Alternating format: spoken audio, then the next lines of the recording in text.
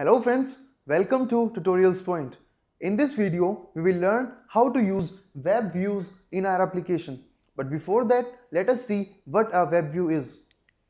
A web view is a tool provided by Xcode for opening web pages inside our application. We will learn how to use web views, and after that, we will also create an application in which we will open Google or Facebook in our application. Now, let us see a practical implementation of the same.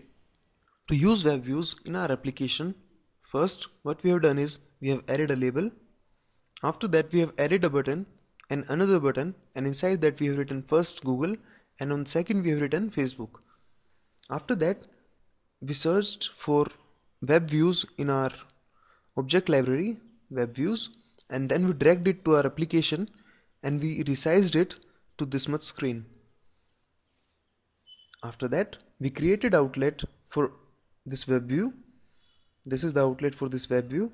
After that we created functions, and that is called actions for these buttons. This action is for Facebook button and this action is for Google button. Now we will see the Swift file. In the first line we are declaring a variable of type URL which is made by a string https.in.yahoo.com. So the first thing, whenever our application is loaded, then Yahoo page will open up in this web view. After that,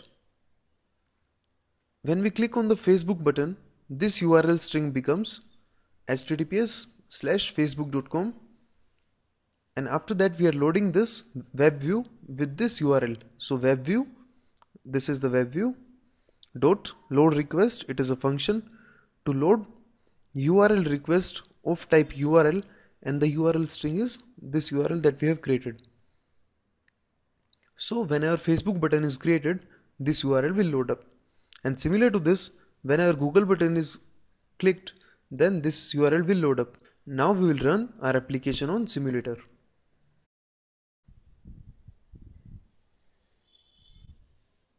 So when our application loads up for the first time, then it is showing up this Yahoo page. When we click on the Facebook button, the Facebook page should open up, and when we click on the Google button, the Google should open up. Remember, this is the original application inside which you can type anything and Google will show that. For example, you can type YouTube, so it will show YouTube. You can click on YouTube, then you can go to youtube.com and you can watch the videos also. For example, we'll click on this one and now it will start running.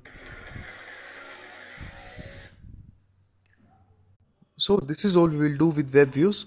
Thank you.